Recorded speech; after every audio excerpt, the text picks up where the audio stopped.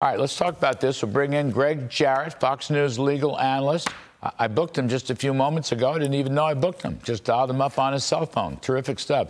And the author of his latest book is The Constitution of the United States and Other Patriotic Documents. And if that weren't enough, Mr. Wonderful, Kevin O'Leary, chairman of O'Leary Ventures, Shark Tank investor, and author of Cold Hard Truth on Business, Money, and Life.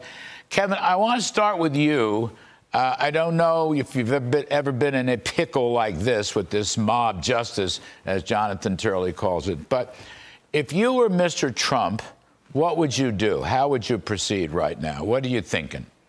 Well, I think this case is not about Trump anymore, although he is in a pickle, as you suggest. But I think this is an assault on the American brand, when you think about it. The reason we're the #1 economy on earth is that we're able to attract capital from all around the world that knows that we have a system, a court system, that protects property rights, and there's an appeal system in place. And so when you get into a situation like this, everybody makes the assumption that there will be an appeal here, but it seems because of the size of this penalty against this infraction, whether they don't match up, it doesn't make sense, that he can't get an appeal. And I think what everybody's asking for in the financial services industry, not just domestically, is when are the adults coming into this situation? Yes, right. When is there going to be someone who says, okay, this is not good for the American brand. This is not good for the brand of New York. This case goes well past Trump's presidency if he's elected, or this Attorney General's mandate. We're making case law that is I don't have a better word other than to say it's un-American. Mob justice. John Turley called it mob justice. But don't you think... Here in New York, it's a Democratic mob, Kevin. I know you don't want to I understand it's partisan to you, Larry. But that's what you're saying. That Democratic mob is wrecking the American brand. It's wrecking the New York brand. Who the heck's going to come in here and do business anymore? What bank? What business? What entrepreneur? Where would a Kevin Leary come into New York again? No, I wouldn't bring capital here right now. I'm waiting, like everybody else, for the adults to come in and settle this issue. But I want you to understand, Larry, that where I come from as an investor, a global investor, this is not a partisan issue. This is a bipartisan issue. This is an assault on what America means to investors all around the world, and they're watching. And we should care, regardless of what party you're from. What's going on here? No, I agree. This is unprecedented. It needs an adult to get in the room with the kids that have gone crazy and say, we've got to let this process go through appeal, whatever the fine is going to be. They won't let them. Well, but that's not American. I know. So that is what bothers me about it. So let me go to Greg Jarrett about that. Greg, as we were talking on the cell phones just a few moments ago, literally, I asked you about the Eighth Amendment. Mr. Trump this crazy Judge Engoron said you can't appeal unless you pony up the $460 million some odd dollars. Okay.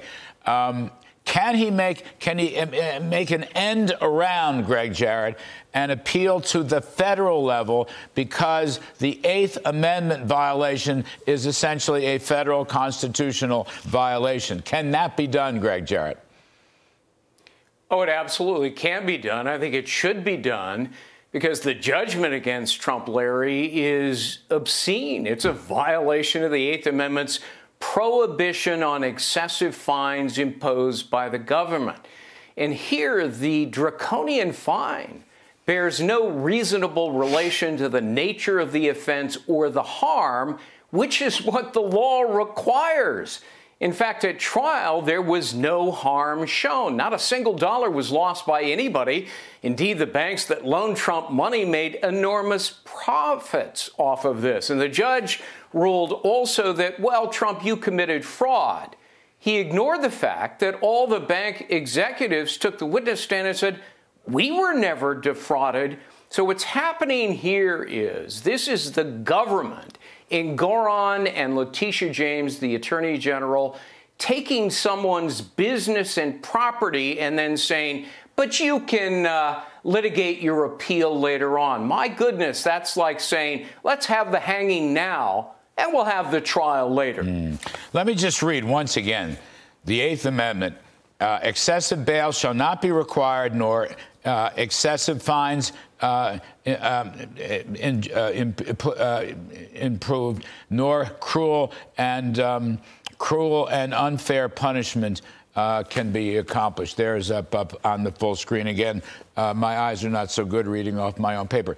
But Kevin O'Leary, I think this is where it's going to go. Now, I was wondering, if he can't get to the Supreme Court, will you loan him the $460 million?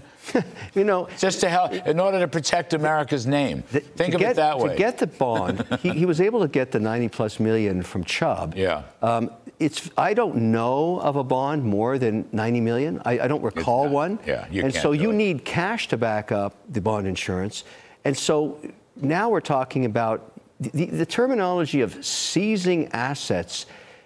That actually, that's foreign language to an American investor. Right. They want due process. Right. They want the appeal. That sounds like Venezuela. It sounds like Cuba. Mm-hmm. It's a really bad look for New York, but I think it's gone beyond New York now. Bipartisan participants and financial services managers are not okay with this, and getting very uncomfortable. And I think whether it's the Supreme Court that provides the adult supervision, whether it's somebody else, we desperately need for this kid's party for the adults to get home. Yeah. We need them to come home now. Some appellate court, New York has a higher court, appellate court, should step up. A judge should step up and say, stop. You know, they had ruled against this in the first place, and the statute of limitations ran out on this in the first place. This whole trial is like a mulligan. It's like a redo brought upon by this radical left Democratic Letitia James. I mean, I'm waiting for, as you say, an adult would be in New York from the Court of Appeals. Greg, isn't that right? I mean, a judge from the appeals court, which is a higher court, which has a very good reputation. They're not political party clubhouse hacks. I mean, we're waiting for somebody, as Kevin says, to step in and act like an adult and basically save New York from itself. Yeah, most judges, including appellate judges in New York, are liberals. So while it's possible that one of them will come to their senses and issue a stay here, I wouldn't count on it, which is why I would make the move to go to federal court. Yeah. You know, more than 250 years ago, this is what the British were doing to the colonists. They were imposing exorbitant fines and putting people out of business, which is why the framers, when they crafted the Bill of Rights, made sure the Eighth Amendment prohibition against excessive fines was in there. And so Donald Trump, the moment the fine was imposed, it's so outrageous, his Eighth Amendment was being violated. And when corrupt government officials and biased judges misuse and abuse the law in violation of the Eighth Amendment, their victimized targets, Larry, can sue by filing a civil rights case against the government. And here they can move immediately for an expedited review based on a Bill of Rights, Eighth Amendment violation by this judge and the Attorney General. Absolutely. Bill of Rights, Magna Carta, 1215 AD. Kevin O'Leary, I want to ask you one more thing before we go. You're going to buy TikTok. Yeah. All right. Now, my friend Stephen Mnuchin also wants to buy TikTok. It's been valued, I've seen numbers, $100 billion. Who knows what it's worth? What do you think it's worth? Are you working on a syndicate to buy TikTok? Yes, I am. So is he, and there's others doing the same thing. I'd argue this is going to be a competition, but it's not worth $100 billion because the Chinese are unlikely to sell the algorithm that gives you the data. I mean, here's the stacks of value, Larry. Very simple. You've got the brand TikTok, a great brand. You've got 170 million eyeballs. You got 5 million businesses, those are my Shark Tank guys, in their 20s, 30s, and 40s. 85% of the people on TikTok know who I am. I think you need a steward to tell them a simple message. I'll guarantee you that if I buy this asset, the day I switch over, I will turn TikTok China into TikTok USA. I'll bring in an American team. I'll shut down these Chinese backdoors. I have TikTok on a burner phone.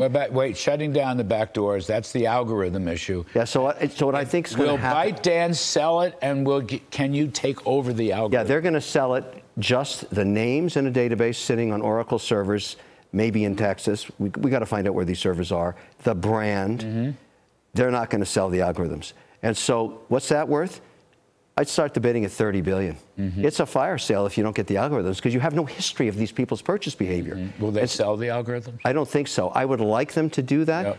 I'm going to take a different tact. I'll bring a great team to rewrite those algorithms, but I need it reflected in the value. But also the transition. Look what happened on TikTok, or look what happened on Twitter. Started a $44 billion debt and equity deal. It's now worth 12 to 16. When you mess with the algorithms, you can lose a lot of growth. You can lose a lot of people, and that happened in the case of Twitter. It stopped growing. I can't have that happen on my watch. So I'll bring a great team. Look, it's not just about being a great banker. I'm not trying to say Steve's not a good guy. It's a competition. Who's the best steward? Who can bring the best team? Who's got an answer? But I actually think this deal is going to require cooperation with the White House, who's ever in it. And so I've taken a little initiative, and I've started calling. I don't know who's going to win. I'm very fortunate. I talked to Trump yesterday just about TikTok.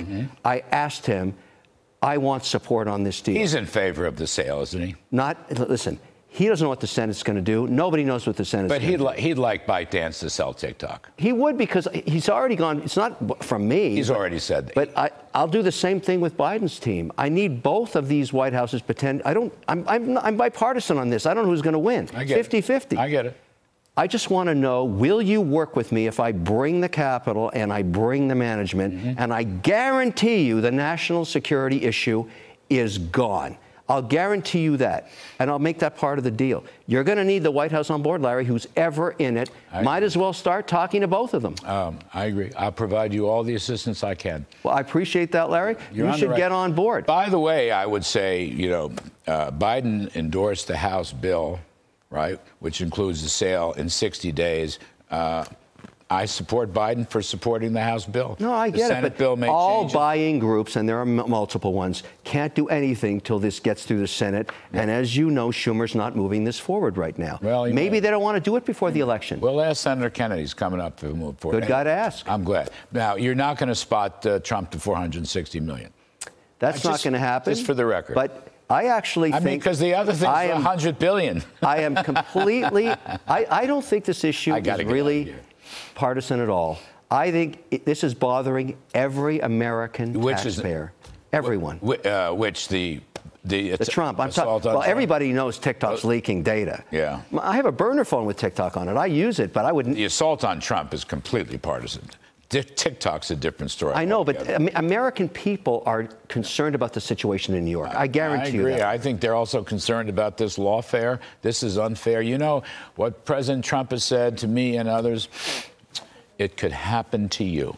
Could be your businesses, Kevin O'Leary. It could be your assets, Larry, and it could be your that's not cash. Lost on me or anybody else. I'm just saying. But my kids live in this great state, and I want them to live in a wonderful city that doesn't have this madness going on. Well, I agree with that. Greg Jarrett, I'm sorry we lost you on the TikTok thing.